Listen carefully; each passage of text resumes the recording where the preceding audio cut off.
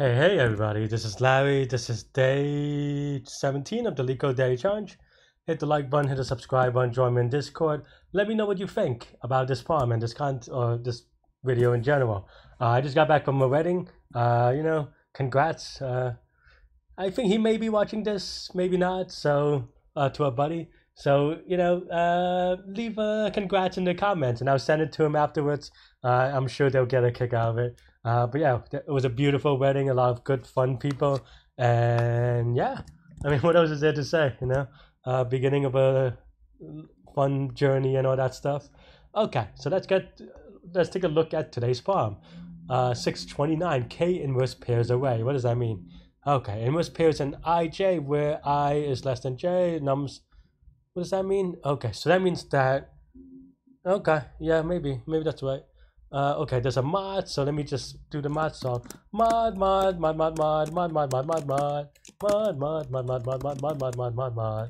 It's not a good song, I know, but at least it's enough to me to do this. All right, let's see.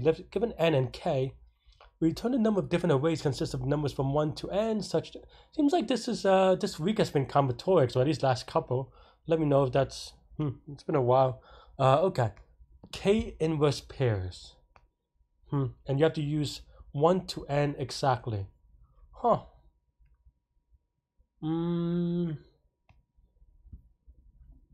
Alright, let's see, right? So if k is 0, then you have 1, right? Okay. If k is equal. So there are two things that I can do, and I'm trying to think about which one makes more sense. And one of them is just about counting the number of swaps, right? And counting number of, or like in a way, in one way or the other, counting number of swaps will allow me to try to figure out how many inverse pairs, right? Because you can use up k swaps at once. The idea here is that, okay, let's just say you have 1, 2, 3, 4, 5, 6, 7, 8, 9, 10, or something like that. And then the idea is that, okay, and let's say k is equal to 5, right? That means that for the first number, you can use no swaps, so that's a 1. And then the second number, you can use, say, 2 of the swaps. If you use 2 of the swaps, what does that mean, right? Of 2 inverse, right? That means that you have a 4, right? So that's a 2 inverse thing. If you have just this, basically you swap 4 up twice. So then now k is equal to 3. And then you do basically kind of like that on the recursion. You can always generate a case where, and this is actually, the math is kind of interesting, right? Because then now you can, instead of doing like some weird thing with the last number, you can actually just have n left, the numbers that are left, and then k left, and then kind of combine it that way in a funky way. So I think this is also, by the way, this visualization, I hope it helps, because I think this is one of those problems where when someone writes out the formula, you're like, I don't get it, because the formula is or write out the formula in terms of a program, it'll be like 5 lines of code, and you're like, okay, this is a beautiful 5 lines of code. I don't understand how that works. But now, I think with this foundation, we can build out how that works, and for each one, we can do every possibility, right? Meaning that for here, for k is equal to 5, well, we can recurse 1 with 1, 3, ... k is equal to 4. You could do, for k is equal to 3, is 1, 4, ... And also, there is some like 1, 5, ... k is equal to 2, and then you do a recursion on, say, the third digit, right? Or something like that. And I would say one thing, and maybe I'm off by 1, but nonetheless, like the idea is there. And one thing that I would say is that when these things are set to the left, one thing that you may be tempted to do is just record the last number, because that happens a lot in different combinatorics. But for this one, it doesn't matter, in the sense that you can almost conceptualize it as in re-indexing yourself, right? Meaning that after you use the 1, you can almost treat, so after you use the 1, what happens? You have 2, 3, 4, 5, 6, 7, 8, ... right? But you can also re-index that, the new array, by just subtracting everything from 1. So just 1, 2, 3, 4, 5, 6, ... And here the same way, right? If you let's say I'm looking at the 1, 5, ... So instead of, say, now you have numbers 2, 3, 6, or sorry, 4, 6, 7, 8, 9, 10, you can actually re-index everything to just, you know, now we squish everything again. So now you have 1, 2, 3, 4, 5, 6, 7, 8, right? So there's your recursion, and there's your you know, conceptualization. There's your subproblems. There's your repeated subproblems, to be more specific, and that's how we attack this problem. So then now we can go, you know, maybe I'll call it calc or count or something like this of n and k. I like capital things. Maybe it's just my habit.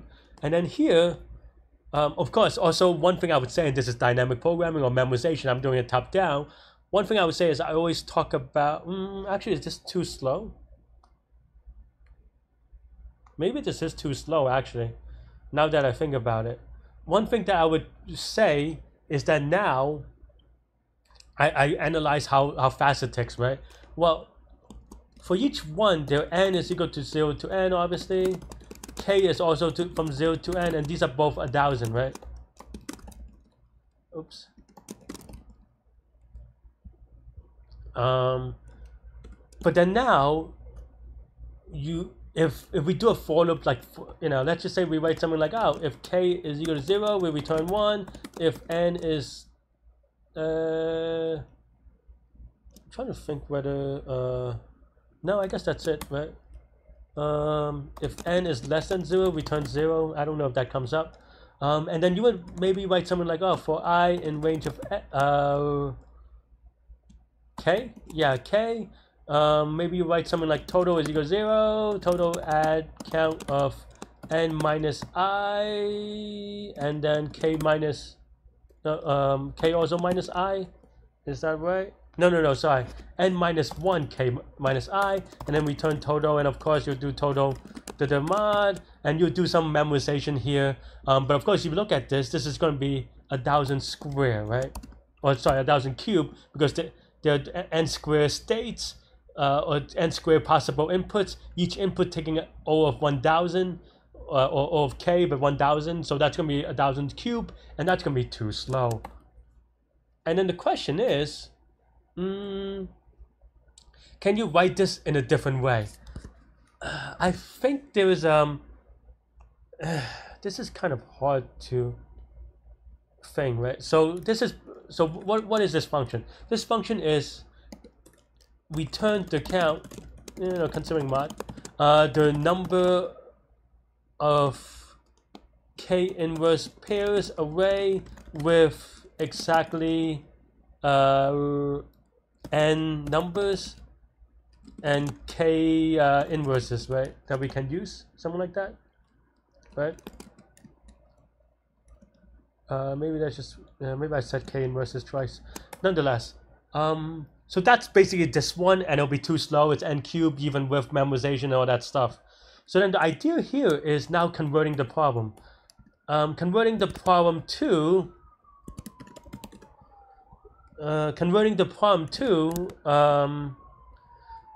changing the way we phrase this, right? Instead of returning the count of the number of k inverse pairs array, we can return the count of did I write exactly? Yeah, of the number of k inverse pairs array with maybe n or less or n or fewer numbers. Maybe that's right, because then now we can write some. We can, instead of having this function, I believe you can, and this is something maybe that you can do a visualization as well. And the idea behind the visualization, actually, maybe that's a better way of doing it. Give me a second. Is that you have this matrix, right? Okay, so you know that you have this matrix, and actually, let me just I'm gonna skip talking about cache for now.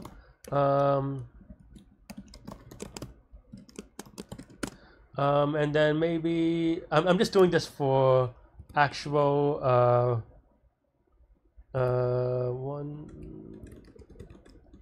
Actually, what am I doing? Let me just actually do something. I just wanted to visualize more precisely, so give me a second.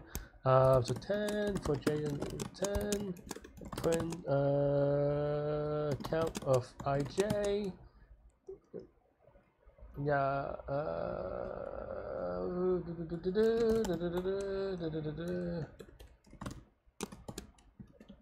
And maybe that's right.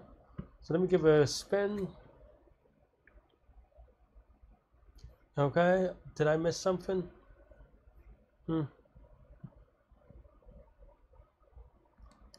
Huh, did I miss something? Why is it some big number? Maybe I just have to, maybe this formula is just wrong in general, but give me a second. Let me debug this. I've been kind of yucky lately, sorry about that. Why would we return this for 1, 1? Count J.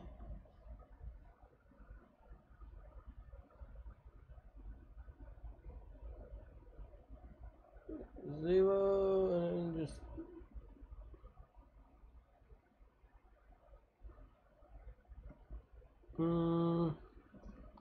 I think if this is 0, this is also 0, but because you ran out of numbers and you still have k left.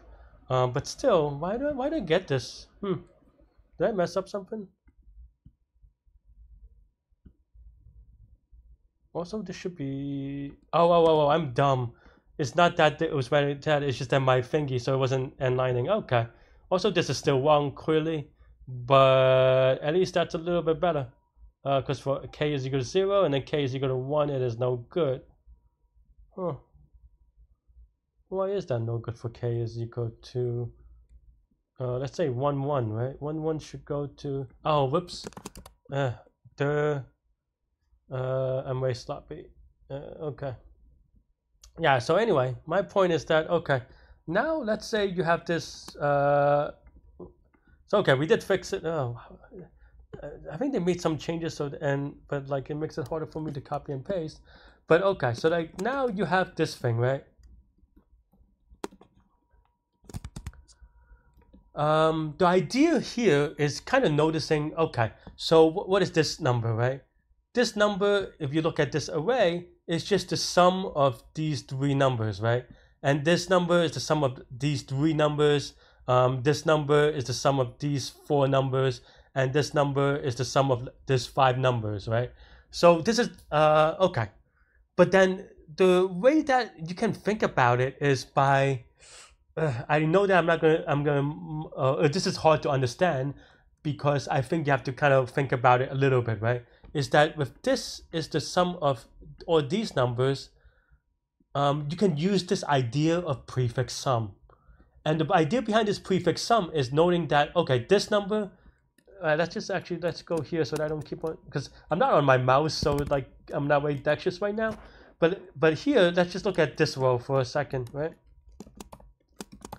Well, the first number is 1 because it's the first number, but here the 6, what does this mean, right? The 6 is the sum of these 2 numbers, but you also know that what is the sum of everything before the 5?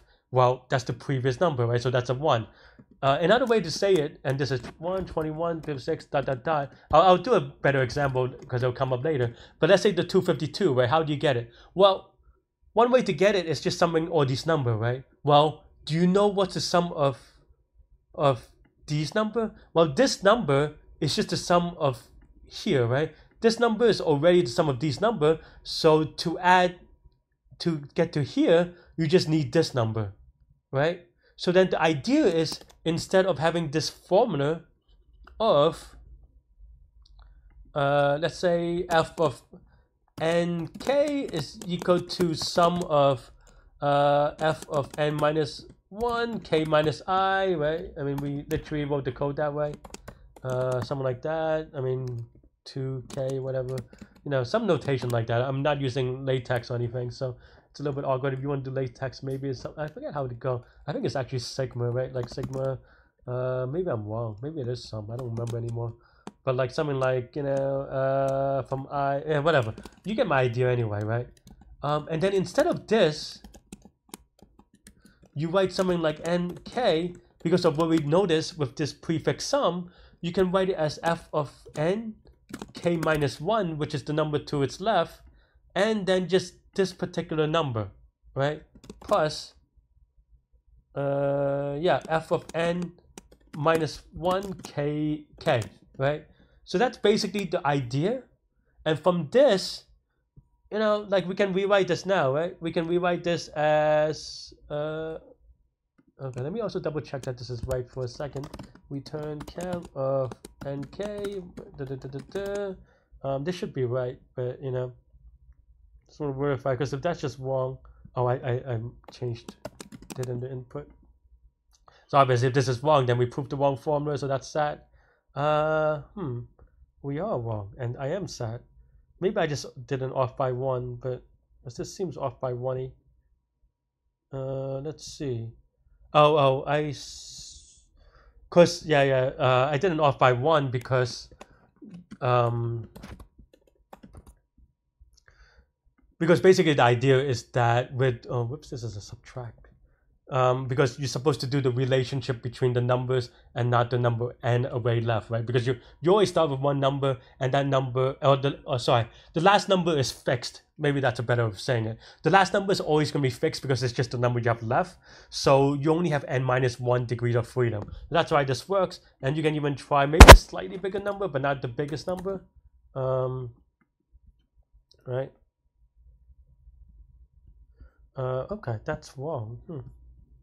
Why is that so wrong? Huh. Well, in that case, maybe I'm just wrong. Tell me why. This is what. Oh, for 3 and 0 and 1 is useless for testing. But let's just even do something like 5, 5. Right? Maybe I got this wrong. Maybe Yeah, okay. 5, 5 is 56. Maybe I spoke too soon. But in theory, if that was the formula, then we could have reduced it that way. But let's see. I mean, maybe it's wrong, so. Okay, so then 5, 1 is equal to 4, okay. 5, 2 is 10. Huh, maybe I'm just really wrong today. Sorry about that. Maybe I was thinking of someone else, but. So expected is 9, but I have 10. 5 is this one, right? Why is that? Let me try to think. So for 5, let me just use an even smaller number. Just say 3, 1, 3, 1, yeah, 3, 1, 3, 2, 3, 3, 3, 4.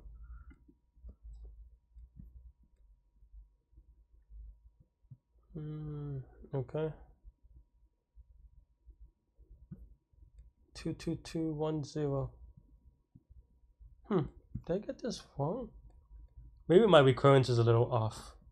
Or my base case, sorry. If k is 0, 0, return 1. Yeah, otherwise we don't have enough n's for the k's. So that's no good. But is 3, 4 not possible? Oh yeah, because in the worst case it will be 3, 2, 1, right? Oh, I see. This has to be less than n. Because obviously, yeah, that's just a minor slip up. Hopefully it's minor. Because basically the idea here is you cannot move, like you cannot subtract k if k is bigger. Because for example, let's say you know you have let's say you have 10 numbers, but you already use most of these. You have k is equal to 1,000. Well, and if your n is equal to say 20, well, you cannot move a number 1,000 space up, right? Obviously. So that's basically the idea. Whoops, that's a very silly mistake. Maybe I'm wrong on everything else then. But in any case, I think you have to min, I think n, either n plus 1, which is n inclusive, or maybe not. We can play around with it. Okay, so that should fix it. Yeah. And then now, is this still right? I think this formula is still rough. This recurrence is still true, right? In a sense that the way that we described it, like, I mean, okay, the numbers here are wrong because I forgot a condition, but it's still true that this cell is the sum of all the previous cells up to n, which for here, by definition, it's going to be at least like k will be k could be bigger than n, but at nk, n is always only looking at the one fewer row, and k is so yeah. So you look at the row above, and the same idea is the same, and this is going to be the same. So I made a boo-boo, but the idea is still right.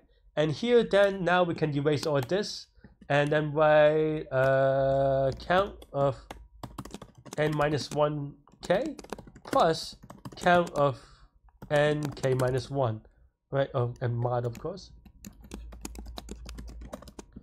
Yeah. Huh. Did I mess that up? Man, this is embarrassing. Oh, I have to check some... I have to add some min things here to accommodate what the thing that we did. How do I do that then?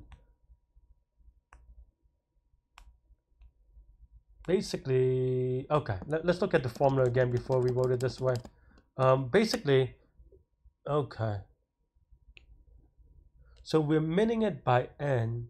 So we're only subtracting it. Okay. So now, okay, I mean, I see what it's going on. So here, let's say you have a later enough one, and say,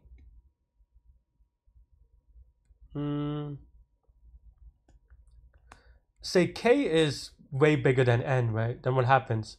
Well, it's still going to be constrained by here. So as a result, what we want is something kind of like what we just had, but there's a subtraction. You can think about it as prefix sum in that way. And the idea is going to be, yeah, wow, this is a hard one. Unless I'm missing something really obvious, which is very possible.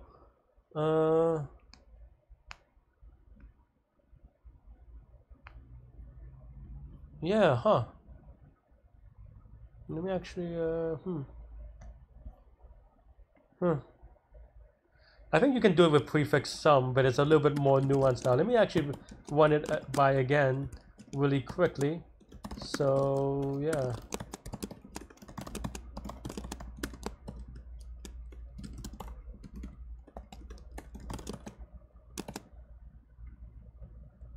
So I can print it real quick. And now you have this thing, right? I mean, I think the idea is going to be the same, but there is some special casing I would have to do. Okay. So this 3 is still the subset of all this. Oh, the sum of this. This is the same of this. This is the sum of all this. But now this 5, what does that mean? So 5 is because it is n is equal to 3. We'll only look at the last 3 at most. And here is the last 3 at most. Here is the last 3 at most. Technically, I guess adding this, but this is going to be minus 3. And then here, let's see, this is 4. So this is going to be the last 4 numbers. This is going to be the last 4. Is that right? No, this is last 5. But then here, okay, maybe I'm just making things up now. No, this is right? So this is last 5 numbers on n is equal to 5 or something like this, right? And then here, this 20 is just going to be here, and that's right? Okay. So yeah, so on, I may be mucking up on the rows, but, wait, this is only the, well, okay. This, I guess, is technically the last 4. That's why I confused myself. And, but the idea here then, right, then is that this is 4, and it's equal to 4 maybe, and it's equal to 5 maybe. So technically this is 0, 1, 2, 3, 4. But the idea here then is the prefix sum, right? Meaning that, okay, I mean, I have to really make sure I get it right. But for example, what I mean by that, and this is, I mislabeled anyway. Oops. What I meant by that is that, let's say we have here, right? And now we want to look at the last 5 numbers. So it's these 5, right? So that, which is just, like this number plus this number, as we said, minus, we have 5 here, minus this number for the prefix, right? So it is going to be something like, I'm going to get it wrong. I'm not going to lie. This is, I haven't done this before, so So please forgive me. But then is this minus count of definitely n minus 1. Oh no, it'll be n, and then okay, so let's say I'm actually proving in my head right now. So this is okay, so this, let's say this 22 cell, right? This 22 cell is going to be f of 4 0 1 2 3 4 5 0 5 is equal to f of 4 4, oh sorry, 3 5. Oh what? Yeah. Right, yeah. Plus f of 4 4 minus f of this one, which is 0 and 1, right? So 1 5, right? Something like that. And this 1 is just n minus k plus k minus 1, something like that. So something like that. I'm definitely like very risky, like n minus k plus 1. If k is less than 0, return 0, something like that. I'm way it's way there are a lot of possible errors here. Okay. Why is that recursion, or was it recursion on? I'm probably have an infinite loop. Maybe this messes up somewhere where just print it out. But I think that's the idea, even if it's not quite right. Yeah. So it's gonna be. What am I printing? Oh, this thing. Okay.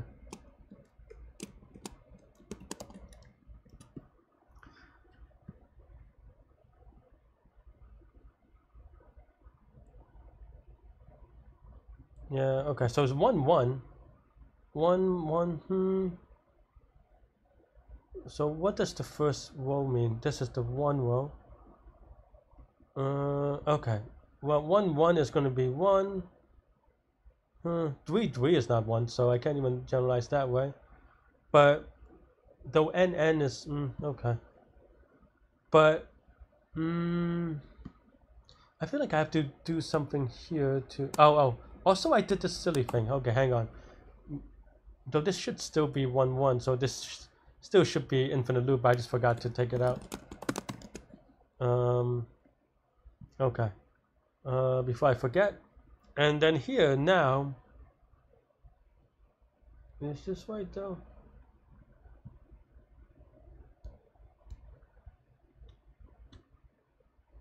It's to the left, and then if k is equal, well, 1 1. We just won the previous. In theory, we would just want these two, and then we subtract from nothing.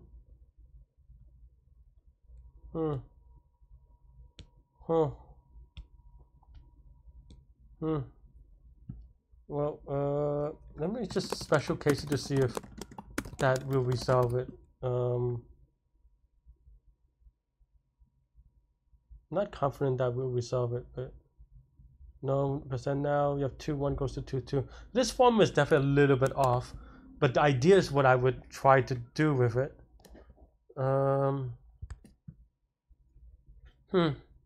Because here is 4 5. Wait, 1 2 3 4 1 2 3 4 5.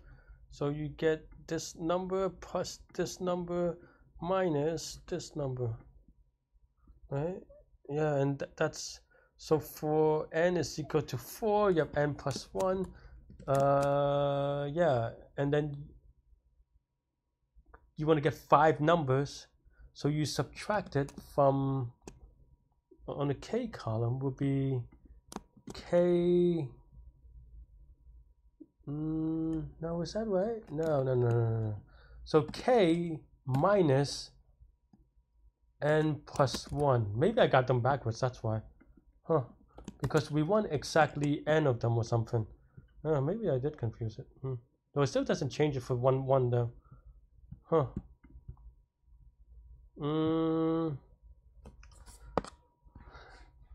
I would say another way that you can write it is obviously bottoms up. Maybe that's an easier way to do, because then now you can do a sliding window, right? Let's do it that way, just because I wanted to. Wow, messing up. It's something like this though, but you can also do it with sliding window, I suppose. So k is, for example, for k is equal to 5.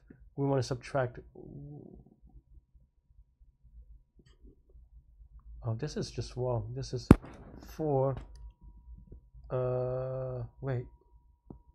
I think I'm confusing the. Okay, n is equal to 5. Yeah, no, n and then 4, 1, right? Something like that. Yeah, and then here. So 1, 1. Oh, I think maybe minus this. Okay, at least it's not giving me an infinite loop, but this is still wrong. That is way hard, isn't it? Huh, what am I missing in a weird way? I'm trying to do it tops down. I could do it bottoms up. I probably should have done it that way, but I wanted to be clever. And this is what happens. Yeah. Okay, let's see, right? This is the sum of this time plus this would be too big. So, because this is 1, 2, 3, 4, 5. Is that right? 10, 20, yep. Wait, what? Did I mess this up? Oh no, this is this 20, that's why. And then you want to subtract it from the. So, yeah, this is 4, 1. And how do I do the 1, 1 case? Why is the 1, 1 case wrong? 1, 1 case is just a number of 1 total ones. So then you subtract. But why is this so wrong? Tell me why. 2, 2, 0. Okay. So I'm giving a 0 for 3, 3. And here 3, 3 should be probably not 6, but am I putting the wrong thing? Did I put the wrong thing? Yeah, wait, what? Why is 3, 3 not 6 in the expected answer? Oh, because it's 3 is minus 1, so it's actually this one. Okay. And here it should be 1, but I'm outputting 0 because I'm looking at the last 3 numbers. Right? So this is just the sum of this plus this minus this, right? So what is 3, 3? Let's take a look.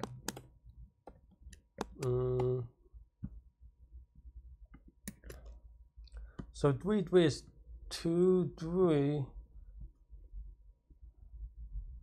3, 3, is that 3, 3? No, we want 2, 3. But 2, 3 is equal to 1, 3 plus 1, 2, 2, just 2 minus, what is it, 2, 3? So 3 minus 2 minus 1 minus 0 should be right? So then you do these 3, and then now it is 1. Do I have a typo? Let's see.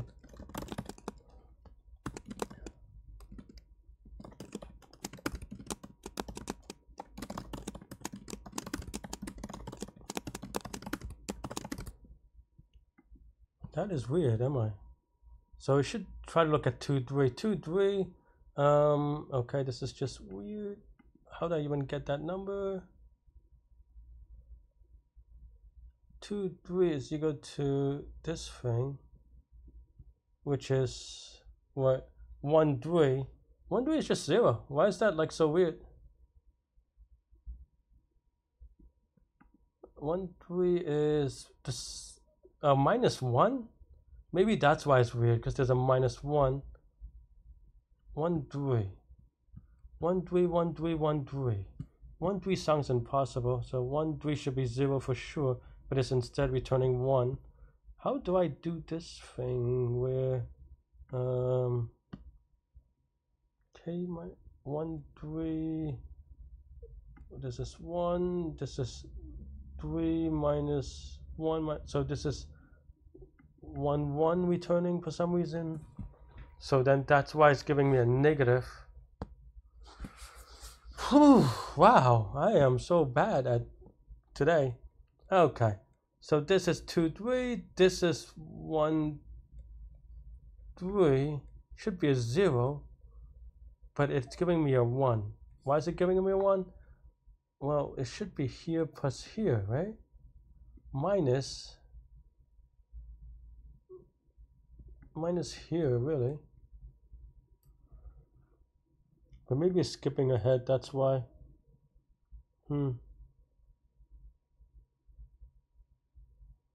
I think I need another if statement, but this is weird.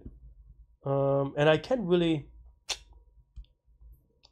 do a min thing because of the mod, right? So you cannot just check for negative numbers that way. But even then, that just seems hacky. So yeah, I am. This is no bueno. Okay, let's just do it bottoms up then. But the same idea.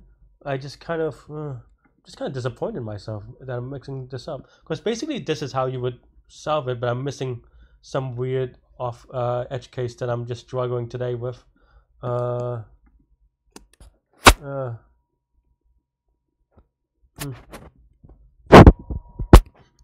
was so weird. Okay, well.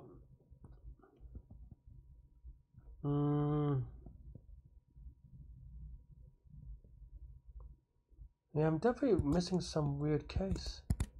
But the idea is there. Well, what am I missing? Dong dong dong.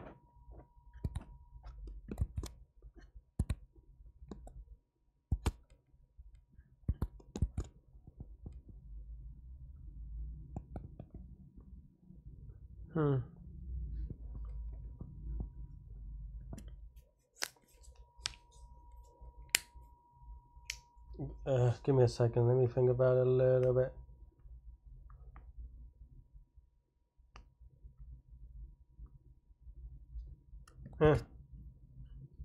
I feel like I'm mostly right on the recurrence, but I'm a little bit awkward on this actual thing, because I think there's a condition on this that I'm not matching quite well. So it's doing, because basically I'm subtracting from here or something like that, and that is causing an issue because on 1 3 we add here, and we probably subtracted from here, which is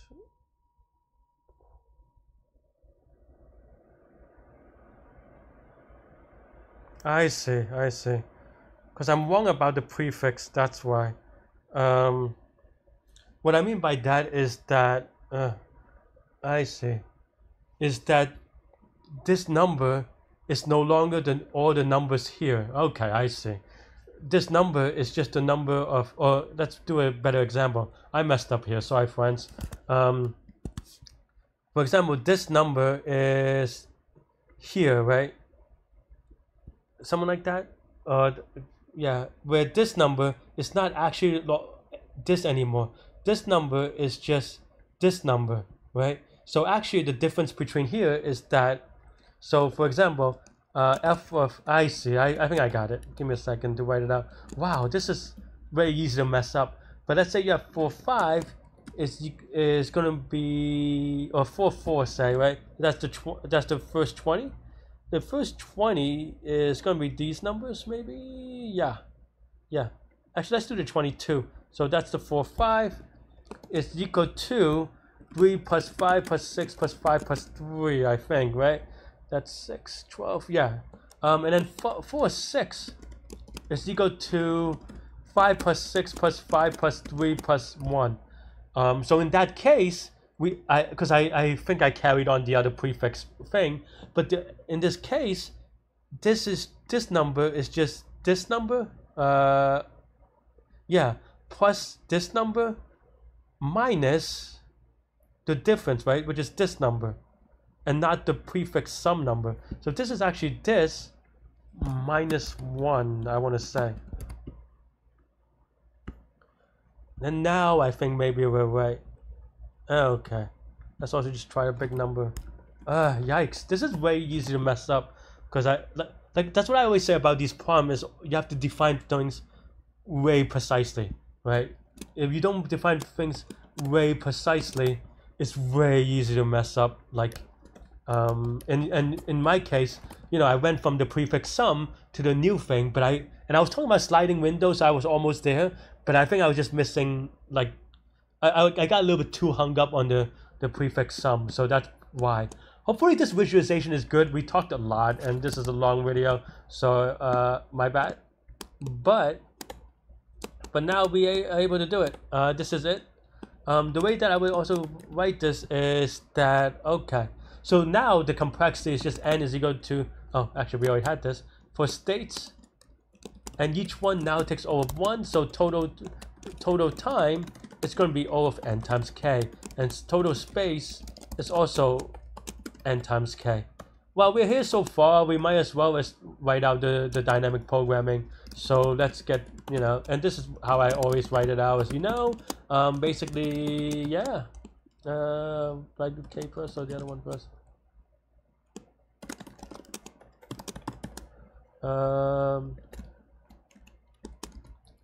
Yeah, and then as usual, we just write something like has cache of nk,